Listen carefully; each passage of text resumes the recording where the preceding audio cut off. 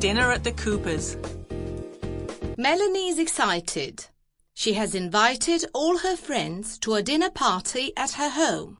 It is a special day for her family. Hello, kids. Thanks for coming. Thank you for inviting us. Here are some flowers for you. Thank you. They're lovely. Is it somebody's birthday? No, it isn't. It's Thanksgiving. And what is Thanksgiving? It is an important holiday in America.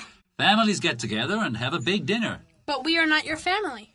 You are Melanie's friends, and we always invite our friends, too. Do you eat anything special on this day? Yes, we do. We usually have roast turkey, corn, pumpkin pie, and sweet potatoes. Sweet potatoes?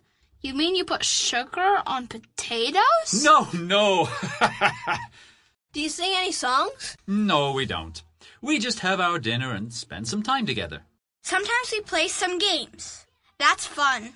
Girls, can you help me set the table? Of course, Mrs. Cooper.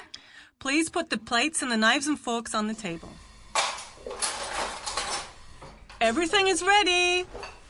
Let's sit at the table and have our Thanksgiving dinner. This is a real feast.